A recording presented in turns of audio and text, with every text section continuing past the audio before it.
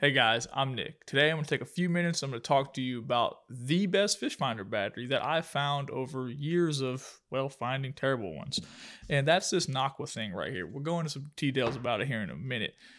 For the better part of a decade, like everyone else, I used like a pretty much deer feeder battery or just a regular SLA battery, 10 amp hour. They're pretty heavy, 6-7 pounds.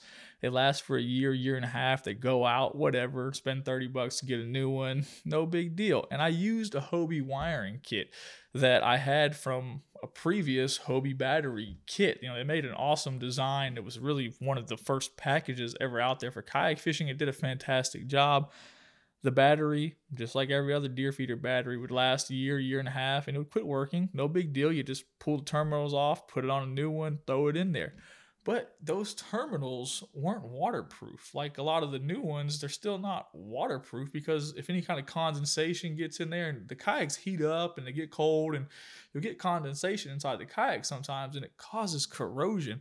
That's why this has a little bit of corrosion on it. But that's a problem. And once you're going to do it every day or you just leave it in there for an extended period of time, you're going to run into a few issues. So in March of 2019, I was rigging up the new kayaks. I actually gave a few of my batteries away and I was just out of them. I had the same ones for years. They were all through the garage. There was like 3 Hobie charging kits, all kinds of stuff. And I just ended up giving it all away with the kayaks that we sold last year. And I was like, you know what? I'm really excited to try this thing. And my goal was to find a solution that was waterproof, that would have 0 corrosion issues. And, well, I found it. This thing is made by a company called Nocqua Adventure Gear. Now, Yak Attack just put their little logo on there and sold it to companies and made all kinds of money because they already had dealerships, right? But you can still buy this from Nocqua or Yak Attack, and it's waterproof. The coolest thing about it is, there's a suggestion video up here. Okay, that's how I did an unboxing of it. So check that out to show you how this works in detail. But it comes with a wire that connects to your fish finder batteries, and then obviously you just crimp those and put heat shrink over that. But we're going to use this as an example because I don't want to go outside in the garage. It's been raining all day and it's nasty out there. So you take this. I'm going to sneeze. Okay, bless me.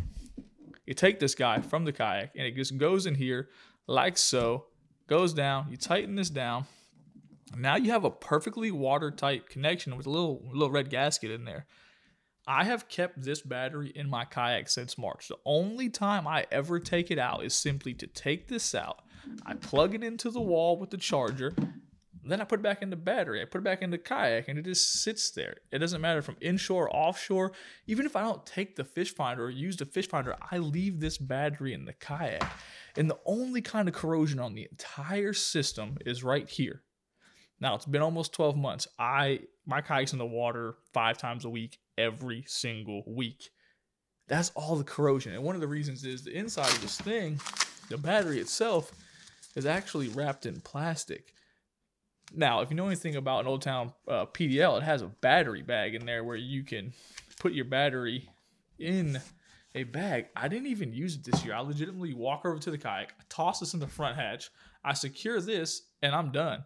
I take it out, I charge it, but this thing lasts for 3 days easy. During snapper season, I would run my Garmin, which is like a 7SV or a 7CV. I used both of them this year.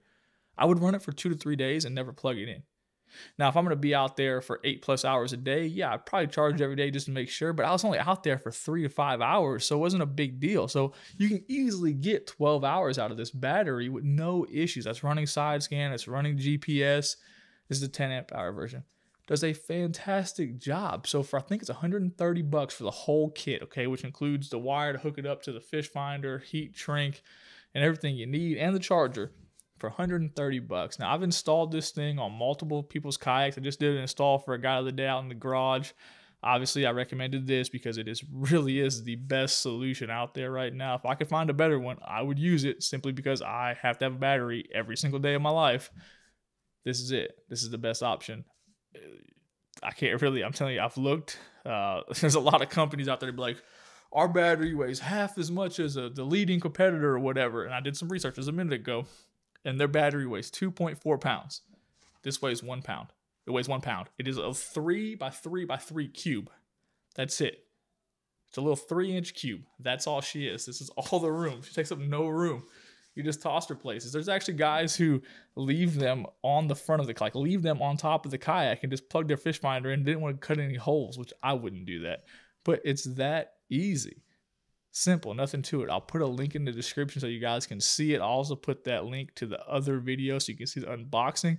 If you are looking for a kayak battery, I highly recommend you check this thing out. It's going to do you a great job. You're not going to have any corrosion issues, and it's going to serve you well. If you have any questions or have an idea for our next video, drop it in the comment section. Thanks for watching.